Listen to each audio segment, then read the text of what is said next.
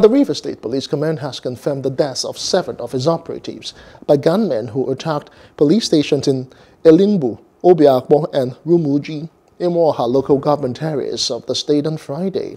The gunmen also lost 2 of their men after brave policemen engaged them in a shootout and prevented the men from gaining access to one of the police stations attacked.